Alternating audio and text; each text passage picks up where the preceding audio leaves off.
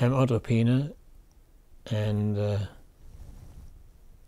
my plans were approved. At one time I made a presentation to the entire collected members of the Senate and the House of Representatives, and it was a very lively presentation and exchange between the lawmakers and me, the artist from Boston.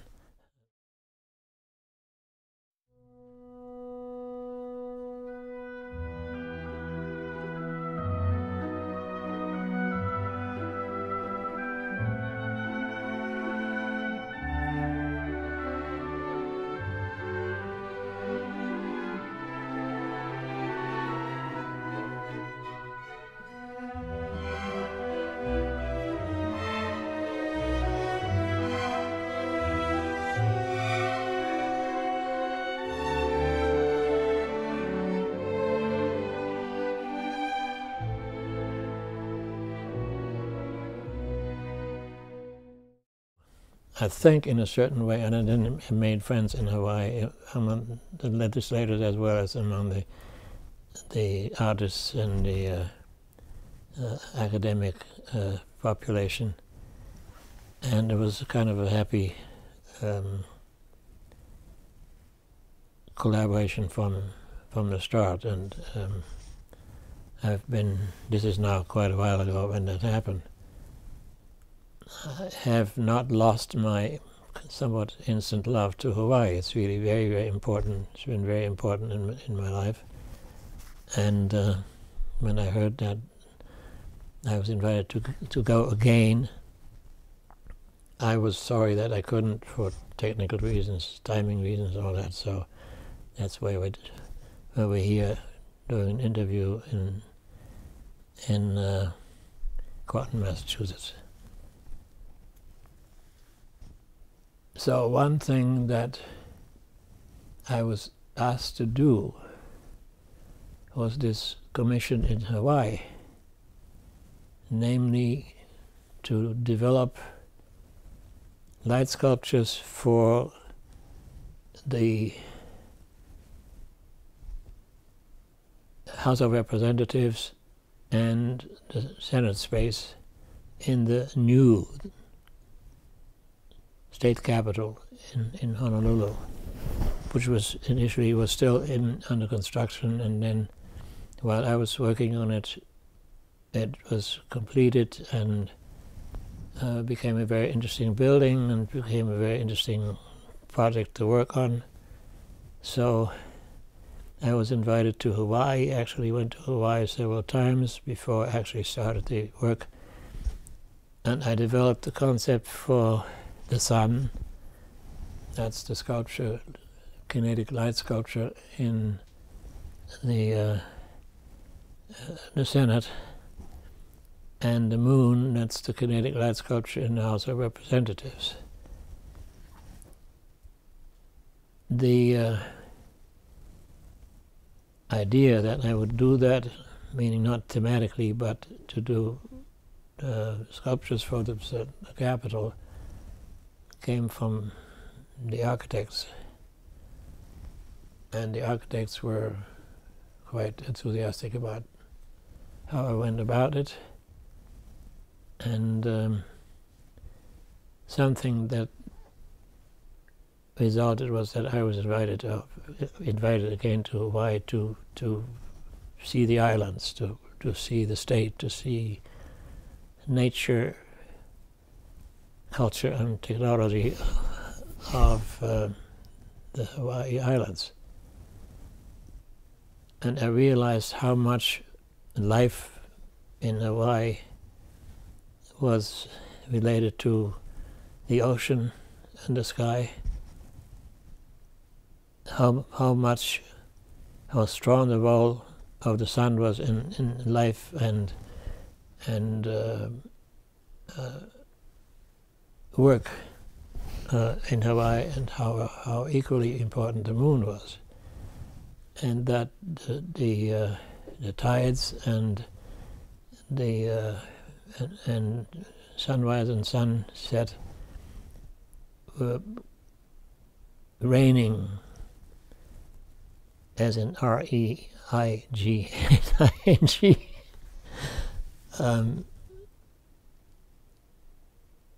All the life in Hawaii, more than in other states or in other countries, and I was very, very impressed by that. And it's the beauty depended very much on the proximity, the closeness between nature and life and work.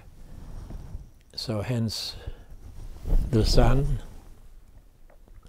which is a sculpture basically with a round shape, and it's gold plated. It's real gold that was used for the gold plating, and the moon, which consists of nautilus shells, nautilus shells that have been treated to iridesce, and they again. Here's the ocean. Here's where the islands are, in the middle of nature above and nature below, and nature wet and nature dry and nature cold. I mentioned that earlier because it's snow outside in Groton, Massachusetts, that I have seen even snowing and snow in Hawaii, so it's all there. And the installation became an interesting process, and the binding into the rest of the architecture or the Capitol building became a very interesting process. And the way I see it, it all fit pretty well. And I was proud to do this piece, and it went through a very, beautiful, democratic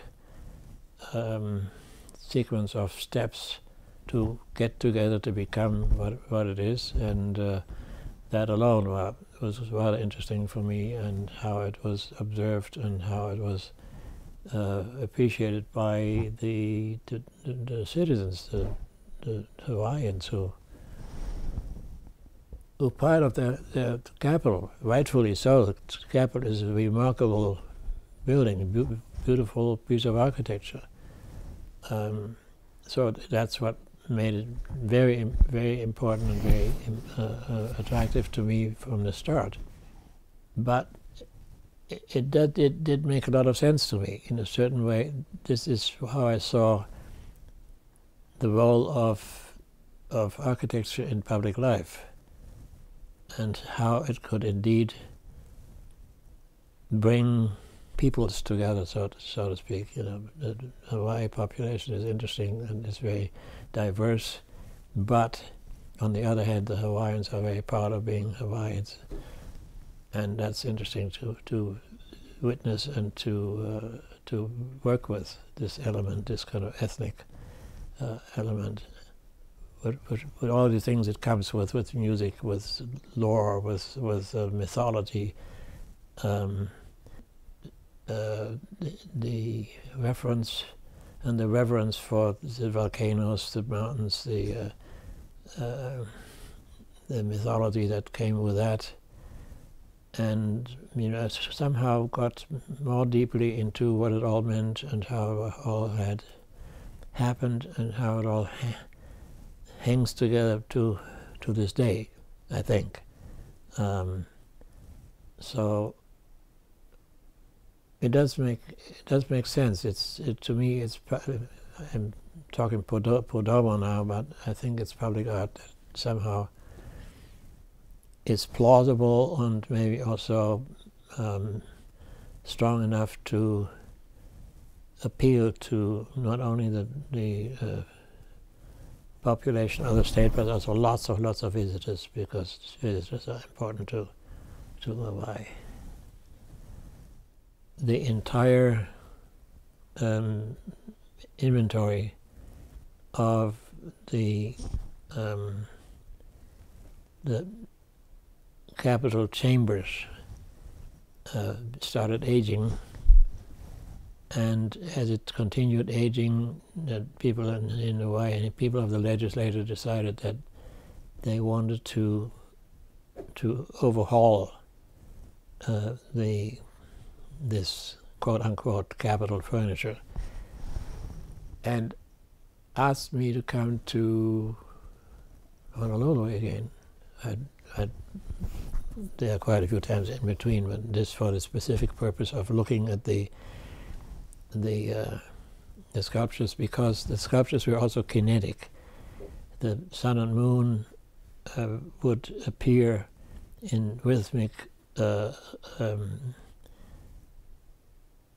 passages, electric lights lighting up in the colors of the 7 colors of the rainbow, and that was an important part of the entire kinetic plan and kinetic equipment of both the sun and the moon. So, as those had to be renewed, I guess I was needed to look at the renewal of what was needed and what had to be done. So here I was again in Hawaii. I went with my wife, and we spent a New Year's Eve on that occasion, a New Year's Eve in Hawaii, and that was a nice occasion to see it again, to hear it again, to smell it again, to feel being part of it again. So that was great. The kinetic sequencing, the programming is important, and was one of the attractions. It's still the attractions of having the sculptures in the Capitol. And then the administration, the technical administration, lost track of the timing plans, and they didn't have the plans, so some things rested, so to speak, weren't brought up to date in keeping with renewal. And there was a very eager guide. There were quite several guides in the Capitol, and he would tell the visitors, and I know that from visitors from MIT who were part of the guided tour. He said that the artist who did the sculptures and the timing and the lights and the light design died at one time, and all the lights went off. Okay, that's myth building, but I guess it was interesting for the people who were visiting, how there was a mythical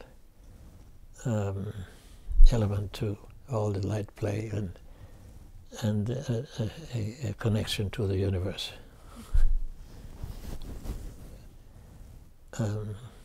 Now there's an anniversary, and I would have loved to go as invited to the anniversary, but couldn't because of other work commitments that I just could not get out of the way. So instead of going to Hawaii again, we found a way of saying how we feel about it, and that's what we're doing here.